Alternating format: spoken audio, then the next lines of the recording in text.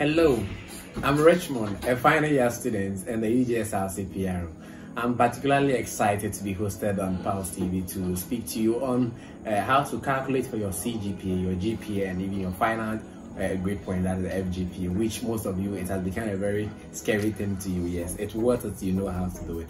But before we zoom into that section to know how to calculate for it, let's look at a few terminologies which you encounter or you see in your academic records whenever you open your transcripts. So one of it is the CCT. But before we move there, I want to talk about, we mentioned credit hours a lot. So what do we mean by credit hours? So credit hours indicates the number of hours you attend a particular lectures per particular course and the tutorial section as such. So usually we have some courses that are ranging from 2 credits. Some are sometimes 1 credit, which are usually practical based courses.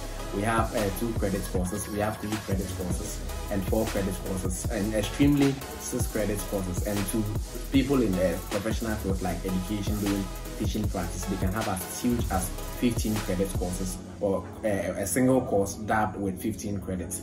So that is it for the credit hours. Now, looking at few of these concepts, we have CCP or CCT. Yes, so CCT refers to the cumulative credits taken. So here we sum up all the credit hours for the various courses which you've taken within a semester. Then we have CCP. Here, the number of courses which you passed within the courses you took in a semester is all referred to as the CCP, cumulative credits passed. So we add up the credit hours for all the courses which you have passed. Then we have what we call the Cgpa. So the Cgpa indicates the cumulative grade point average. Cumulative grade point average. Then also we have the GP, or the almighty one, which is the GP, called the grade point average. Then also we have the Fgpa, or the final grade point average. Yes, so these are the various concepts which some of you may not even understand what it indicates. Now, getting to know how to calculate your GPA, which final year students who are going out of school are very sensitive about. People who apply for scholarship are very sensitive about. So the Fgpa is not just calculated by on its own. For you to calculate your Fgpa, you should know the Cgpa for each of the 4 levels which you go through. So the first level, the Fgpa is calculated on the 1:1:2:2 ratio basis. But to know the Cgpa for each of the levels, now that can be seen at the Cgpa that shows at your second semester of every level. So your Cgpa is calculated by the total, you see each of the courses has grade point. So the sum total of it gives you the cumulative grade point. Now, this cumulative grade point is summed up for all the courses you take in a semester and divided by the total credits you have done. So for instance, in a semester, when you have done 5 courses minimum, so these 5 courses will give you a total of, let's assume all are 3 credit hours basis each, then it will give you 15 credits. That is the CCT is 15.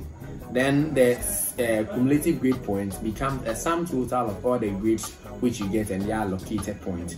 So you have something like 60 for taking 60 as a cumulative grade point when you have taken 15 credit hour courses. So for you to know your Cgpa for the semester, then we divide the cumulative grade point, grades which you have gotten over your total CCT, or the cumulative credits which you have taken, and that will give you, so for instance, getting all A's for 5 courses which you've done, or let's say you did 5 courses, then you were fortunate and you got 4 A's with 1 B class. So each A gives you a grade point of 12 if the course is a 3 credit hour course. So you have 4 times 12, giving you 48. So when you have your 48, then the B plus gives you a grade point of 10.5. So plus your 10.5, which gives you a total of 58.5. So you have a total of 58.5 over 60. So this 58.5 is then divided by the total credit hours which you have done, which is 15. Which when you do that, you realize you get a grade point for 3.95 or 3.9. Now this 3.9 indicates your Cgpa for the semester. So we continue to calculate your Cgpa throughout all the levels. We do the same for level 100, level 200. It accumulates the total courses or the credit hours which you do and the grade point which you get for them. So within your 4-year study, you will have allocated Cgpa for each of the second semester.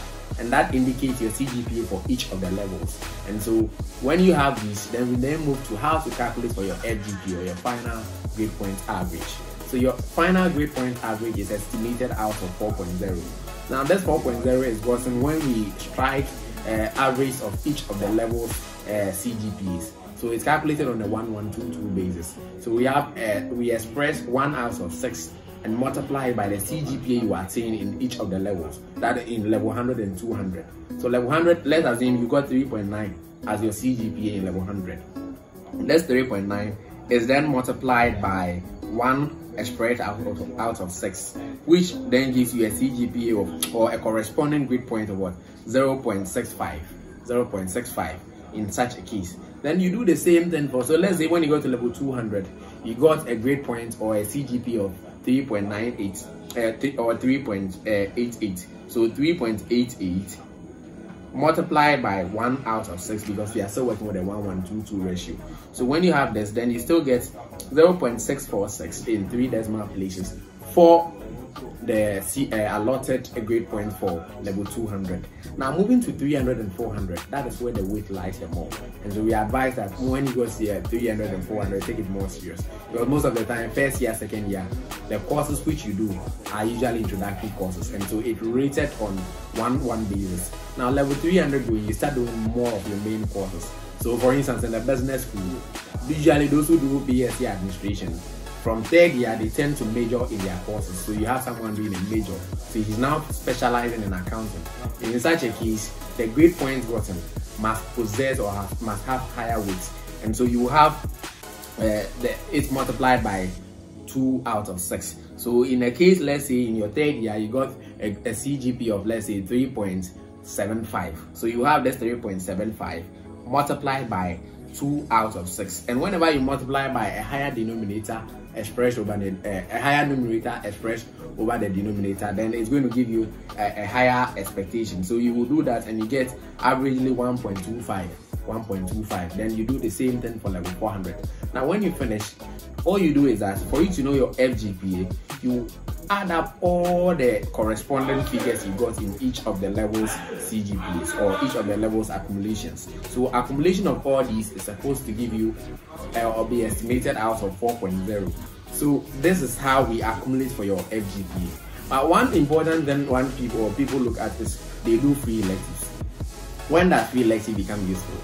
Free elective becomes useful when all the courses you do in the school are categorized into bases. We have what we call the university's required courses, which usually we call it the Ugsrc, and the other required courses, which we have the most immediate one is the HEC, the humanities and education required courses taken by those in the humanities and the education field basis. Then also we have the main courses. The main courses are categorized into core courses and elective courses. Now the elective core courses which you take are all expected of you to pass, and so you have to attain a minimum of A to grade D from those core courses which you take. And so then for the elective, so what we do is that for the main course, we accumulate its total. So each of the colleges, we have 4 main colleges at the University of Ghana as we speak: College of Education through to College of Health Sciences. Now when it comes to College of Education and College of Humanities, which most of it is populated, now this college has a minimum of 120 grade point or 120 credit hours for you to be due for graduation, which means we calculate a total of your required courses which you do, which usually sums up to 18 credits. Then we look out for your core courses, the total grade point, like the total credit hours that you give us. When we get that, we add it to your required courses credit hours. Then we look out for, out of the numerous electives which you have done, how many of the credit hours can we get to add up to what you have existing to make you reach the minimum requirement of 120 for you to be due for graduation. So when we do this, that is when the advantage or the benefit of taking a free elective comes in. So here, it's not just about taking a free elective, but it's about getting a good grade. So we go and sample out the elective courses that you have good grades for and add up to your main courses or your core courses and the required courses. Then in all, it sums up to give you a good Cgpa, which will in the end result in a good GPA. So for you to be able to calculate your Fgpa effectively, then you should know the accurate CGPA for each of the levels. So we have level 100 through to level 400. Now for your level 100, usually it's automatically calculated for you because it's assumed you've not done any match. So the first and the second semester, we take its average and get you its allotted CGPA. But for you to now know your CGPA for level 200, you have to do that calculation yourself. So in such a case, you just calculate the total credit hours which you have done, then divide it by the corresponding grade point when you sum it up, so that you can get the CGPA for each of the levels. So by getting the CGPA for each of the levels, it becomes easier to accumulate for your total or your final grade point, which is the Fgpa, where that is where you apply the 1:1:2:2 ratio, whereby you take the CGPA you got in level 100, then you multiply it by 1/6, you get its corresponding figure, okay? Then you take the CGPA you got for level 200, you multiply it by 1/6, then you keep its corresponding figure. You come to level 300, you get the CGPA you get for level 300, you multiply by 2/6, then you keep its corresponding figure. You take level 400, you get the CGPA you got for level 400, then you multiply by 2/6, then you get its corresponding figure. So once you get all these corresponding figures, then you sum up all to give you your Fgpa, and it's easy as calculated as such. You know, one thing why you should watch this channel is that University of Ghana is overpopulated. We have 75,000 plus students. Out of this, the Vice Chancellor or the Director of Academic Affairs, Libya, currently cannot handle all students to have sessions to explain these to you. And so it's a good thing to have Pulse TV come up with such sections for you to understand, be abreast with the system, so that you know your way or out on campus. And so all you need is your calculator. Watch Pulse TV to know how to calculate your CGPA, your Fgpa, and everything, so that you keep updated and abreast with the university system. Hope to see you. Watch, like, and share this channel.